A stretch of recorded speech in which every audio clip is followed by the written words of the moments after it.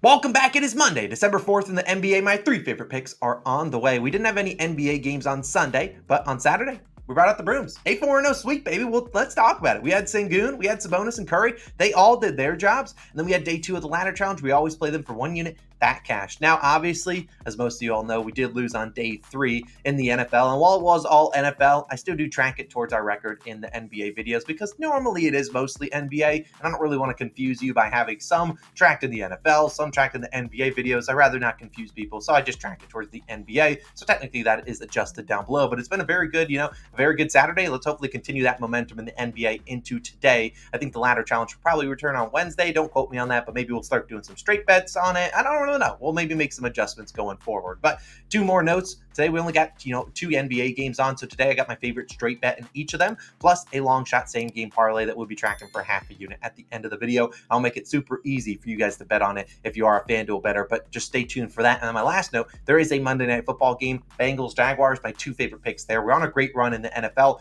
14-4 over the past 2 weeks. So definitely go show that video some love, but on a good run, got 2 picks there. Hopefully we can go 2-0 and dominate that and end a very good and profitable NFL week. That video I'll also link down below and at the end of this video. But you guys game for NBA picks. We're going to start in the first game, Celtics Pacers. My first pick is going to involve this guy, the great Tyrese Halliburton. We're taking his over 37.5 points plus assists, minus 120 on Bet365. Now, I would play this at 38.5 if you're like, Austin, I do not have points and assists. What would you play? I'd probably take his points line. I think this is a good matchup for him to shoot a bunch, but I always warn people, for Halliburton, you probably won't see me take his just points line very often because we know Halliburton's capable of going out there and getting 25 and 15. He's one of the rare cases in the NBA where a guy could drop 15 assists and no one blinks an eye. No one bats an eye. They're like, oh, that's just usual because that's how talented he is, and he's been really good for us. And we tried to back him on Saturday, but he didn't end up playing, and he was questionable, ended up getting ruled out. And while he is questionable today, Tyrese Halliburton is a gamer. He will be playing tonight. If he doesn't play, that would absolutely surprise me. But in an in-season tournament game where they need to win to advance, I imagine he will be out there. And we've seen in Halliburton's last 9 games, he has averaged 30.2 points per game and 11.8 assists per game. He's attempting 19 shots a game, playing 35.4 minutes per game over this line in 7 of 9 games. Now, you look at the misses. One of them was a game he just didn't shoot well from the field, and one was a blowout.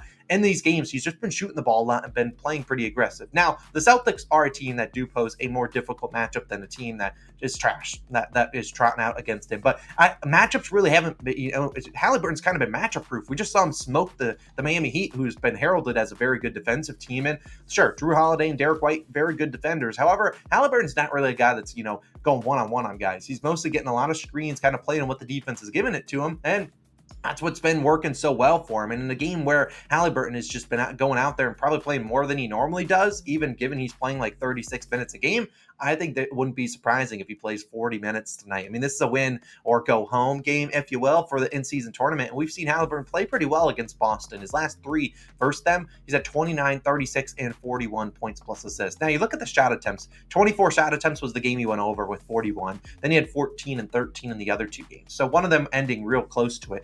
I really would be surprised if Halliburton only shot 14 times tonight. This is a very good Celtics team. The Celtics are going to put up points versus the Pacers defense, because the Pacers don't play defense, but they're going to need some scoring. And if they are down, I imagine Halliburton will try to take over in the second half. And maybe he gets off to a slower start in the first quarter, which, sometimes he gets off to a scorching start. I really do think in the second half he will take over if they are trailing, and they're going to need him out there a ton. So I really like Halliburton. I think he plays close to 35 minutes at least. And if this game is super close, we could see him play closer to 40. And we know the ball is in his hands every single possession at home. I know he's coming up, a minor injury. I feel like they rested him on Saturday just so that he could be prepared for this game.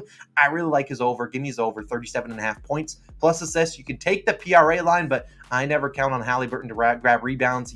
That's not what he does. He normally lets other guys do that, and then they pass it to him, and he pushes the pace. Now, my second play, and we're going to talk about some Celtics players in a second in the same game parlay. But we're going to go to the second game, because obviously don't want to force too many picks into one game. We're going to talk about Domantas Sabonis, over 36.5 PRAs, points, rebounds, and assists, minus 115 on DraftKings. Now, if you're like Austin, I need an individual line for Sabonis. I do not have the ability to play all of them combined. I lean towards his over in rebounds the most, but that's just because I think that's the most consistent for Sabonis. But I don't mind his over in points, and we're going to need some points today. I don't mind his over in assists either. That's why I'm taking them all combined, and I would take this at 37.5. Now, we talked about Sabonis on Saturday. He delivered a winner for us, and let's see if he can do that again, because this season, look at his numbers: 18.6 points per game, 11.8 rebounds per game, and 6.9 assists per game, good for 37.3 PRAs. That is what we need. We need an average game from Sabonis, and we win. He's over this line in 11 of 18 games. When he plays 34 or more minutes, he's over this in 10 of 13 such games, 77% of the time. Look, obviously I'm not the coach. I'm not determining if Domantas Sabonis wants to foul people tonight or not, and if this game is close or not. But I would be shocked if Sabonis did not play 34. Heck, I would think he probably plays closer to 36, 38 minutes tonight. And I'll take my chances with him being out there, the guy that kind of has to close out a lot of their defensive possessions. And I like this matchup for him. I mean, this is a guy that's really their only real center. They don't want to play JaVale McGee a ton. They don't. And if they can, they'll play Sabonis as much as they can. And they play him a ton of minutes normally. And you've seen in the games that he plays a lot of minutes, he normally hits this over. And the games he doesn't play a lot of minutes, he doesn't hit the over because there's maybe a blowout or he's in foul trouble or something like that. But this has been a good matchup against Jonas Valanciunas that he's played well against. I mean, you look at his 5 matchups against Jonas since arriving in Sacramento. You've looked at him. He's averaged 36.4 PRAs per game. He's at 36, 41, 39, 28, and 38 PRAs. So, sure, he's gone over in only 3 of 5. One of those losses on the hook. You look at the 2 games. One game that he ended on the hook. He shot 6 for 16. The other game was a game that he didn't even play in the fourth quarter when they lost by 36 points. That was just a few weeks back. So I really think he's a great spot to back him. I think at home, that's where Sabonis will clearly play better. And while De'Aaron Fox is obviously the guy with the highest usage on the Kings, he's going to be defended by Herb Jones. Herb Jones is a very good defender. They call him the straight jacket for a reason. And I think he will have a tough job. He'll probably be picking him up all 94 feet, give or take. And I think Sabonis is going to be the guy bringing up the ball, initiating the offense. And look, he's going to be out there a ton. He's going to play a ton of minutes. He's going to grab a lot of rebounds in a very advantageous spot for rebounds. But I also think he could get a triple-double too tonight. That one, it surprised me. And I also think he's going to have to be aggressive trying to score the basketball against Jonas Valanciunas. Look, Jonas is obviously a big body down there, but he does not move his feet too well laterally. If Sabonis can get him off balance, he'll be able to go in there and score pretty easily. So I really like this. They don't have a great backup center. Larry Nance Jr. is out. Cody Zeller, yeah, I'll take my chances on scoring on Cody Zeller. So I will trust with Sabonis. He cashed out for us last game. I'll take his over once again at 36.5 PRAs. I think he delivers a winner for us once again. And then my third and final play of the day, those are both tracked for 1 unit. This one's going to be a same game parlay, but we're only playing it for half a unit. I'll throw it up on the side of the screen. Talk about the legs in a second. Now, I do want to say at the bottom of the screen, I say there is a link in the description to make your life easier. It's a quick link. All you have to do if you're on FanDuel, this is only for FanDuel, you click the link and it'll automatically load in all the legs for you on FanDuel. And then all you got to do is click PlaceBet.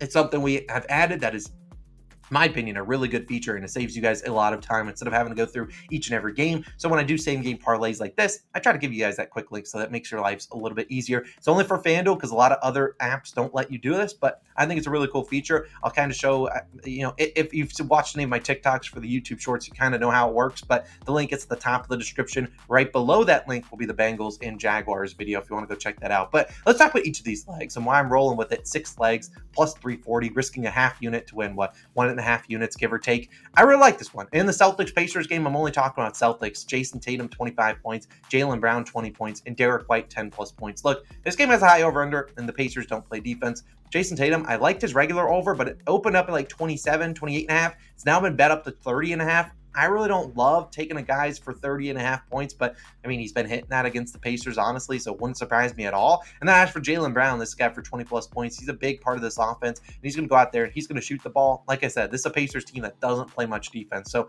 I'm confident he can score 20. Tatum can score 25, and then Derek White, another guy that gets to the free throw line, drives, gets open threes. I really think he lucks into 10 points tonight, even if he shoots poorly from the field. That's just a great matchup for him to get it done. No Kristaps, so they really don't have a lot of depth out there. I imagine in an in-season tournament game, they play these guys a ton of minutes. That's what we've seen from them in the playoffs. I imagine all these 3 guys play close to 40 minutes tonight. That's just what they normally do. And I think they all put the ball in the basket. Now, as for the Pelicans and Kings game, a little bit different of what I'm rolling with. Taking Zion for 20 points, CJ McCollum for 5 assists, and Malik Monk for 10 points. Now, I forgot to note Jason Tatum for 25 plus points, for whatever reason on FanDuel, did not have an over. And normally they have the 25 plus. He wasn't in there. They do have alternate points lines that you can take him there. And that's kind of the same thing for CJ McCollum in here, where you could take his, normally FanDuel has 4 and 6. They also have the alternate lines for over 4.5. And I really like that. He has 5 assists in all the games this season. Going to play a lot of minutes. He's their true point guard. I think he gets those points, those assists for McCollum. And hopefully he's dishing it to his teammate Zion Williamson, who's in a great matchup against the Kings, a team that gives up a lot of points in the paint.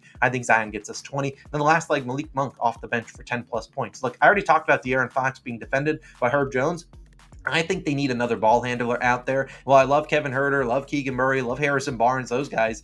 I think they need Malik Monk to play probably closer to 25 to 30 minutes tonight, given they kind of need another guy to be able to control the ball that isn't just Domantas Sabonis bringing it up. So I really think Malik Monk, a guy that normally comes off the bench, easily scores 10 plus points. I think it's a great spot to back him. He plays a lot of minutes, and this feels like a game he'll have to be out there for a ton of minutes too. He feels like when he's in the lineup, that's probably their best lineup they got out there. So that's a 6-leg parlay. Plus 340 on FanDuel. I will be playing just half unit on it. If you are like, what are units? Units are just a standard bankroll management term. I always put 1 unit on majority of our plays, like we did with Sabonis and Halliburton. But this one, we're just throwing a half unit on it, trying to have a little bit of fun. But I really think this is a pretty good bet. And if we can survive that Celtics-Pacers game, I'd feel pretty good about the other legs going forward. But we're obviously just tracking it for fun. If you just want to put $10 on it or whatever, it doesn't matter. I'll just track it towards our record with a half unit play. But those are my 3 favorite plays of the day. Don't force a ton into these games. It is still only 2 games on. If there is a blowout, I don't want you guys to lose the shirt off your back, which is why we're only doing 2.5 units risked on these 2 games. Probably have a similar kind of game plan tomorrow with only 2 games on. This is kind of a weirder